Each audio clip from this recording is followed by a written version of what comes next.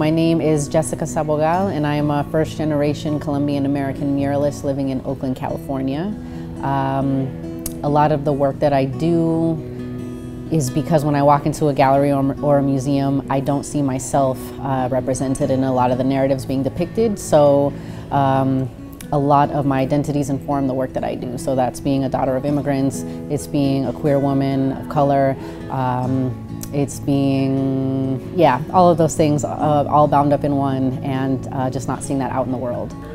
So specifically what I'm going to present tonight, when I was thinking about, you know, do I show people murals, do I show people the posters that I've done and the work that I've done, I thought that was what I can accomplish in 6 minutes and 20 seconds, was showing people how it is that I found my voice and why it is that I depict the people that I do. And I hope that in turn they can self-reflect, so that in anything that they do, whether it be science, art, math, technology, they can learn how to tell their own stories.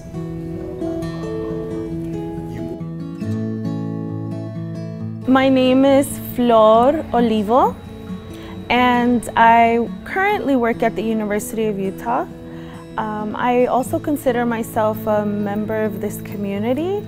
I actually kind of had a hard time coming up with exactly what I was going to present, because I realized that I do a lot of things. So aside from working at the university and sometimes engaging in activism and art, I also am a full-time parent of 4 children, and I like to take pictures and photograph my community. And so what I'll share a lot about today is some of the photographs and some of the images that I've been able to collect in the spaces that I've been allowed to enter.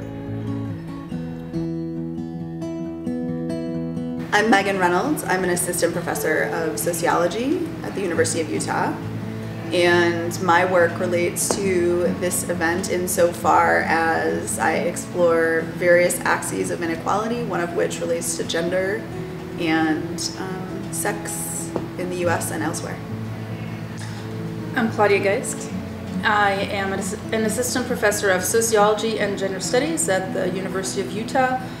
We're going to talk a little bit about who we are and where we came from, and how feminism has inspired us as people and as scholars, and what we study specifically, and how we incorporate feminism into our work.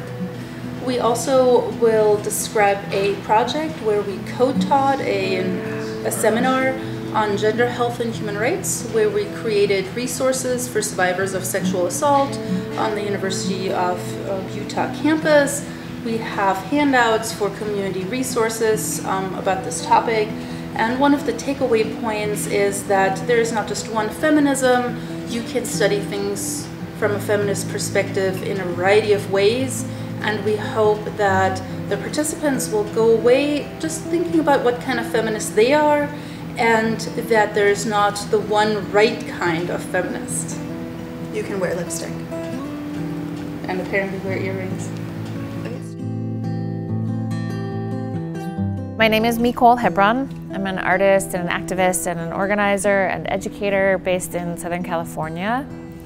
I run a project space called The Situation Room, and I teach art at Chapman University.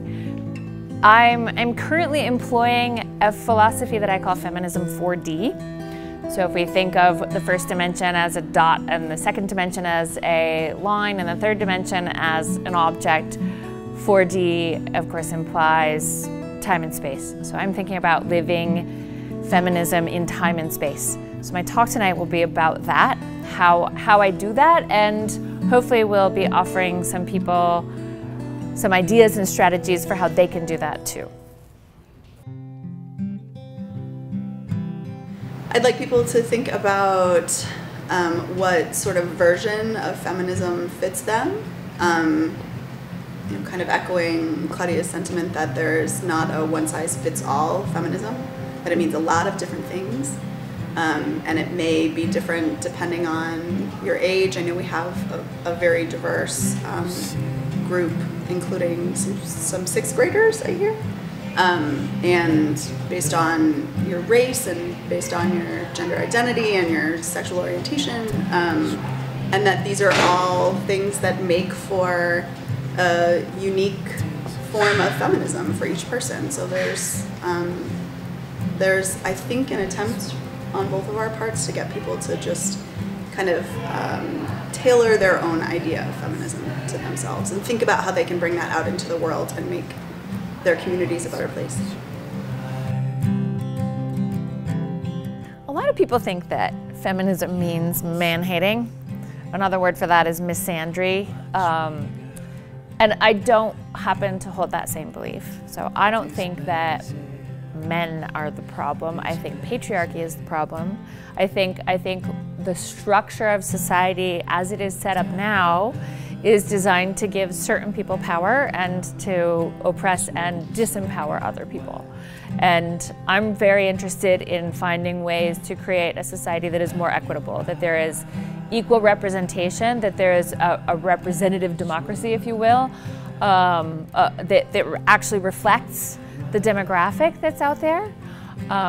And for that to happen, we have to all come to terms with the fact that everybody in a community is better off when there is equity in that community. I think community matters because I don't think that people can exist without it. I think that in my own life, community has meant survival. And so for me, having a community has allowed me to be able to be the person that I am and to be able to reach all of my goals. And while reaching those goals, also raising children, also being a happy person, creating art, and contributing to the people around me. So I think for me, community is essential to my existence. I think the first step really in getting men or anybody engaged in the feminist fight is to encourage people to acknowledge that the welfare of the community is important to them, that the welfare of humankind and the planet is important to them. I don't think feminism is only about people. I think it's also about creating a sustainable existence on and with the planet. I do what I do because it's the only way that I knew how to bring about change. So for example, when I was in college, I was studying to be the President of the United States because I thought, who brings about the most amount of change? He does, she does. I should be that person. And then once I graduated, I realized that the only way that I could really bring about change is through art and through large format versions of art. And I've learned that it's my own sort of micro political systems that I'm sort of creating. So I'm hoping that whoever is in the audience tonight can go home and think about, well, again, whether it's I'm a scientist in a lab or I'm a teacher or I'm a banker, there's still ways that we can stand up for one another and do what's just. And I think that the more we think about empathy and the lives that other people that don't look and talk like us live, then that's going to move towards change.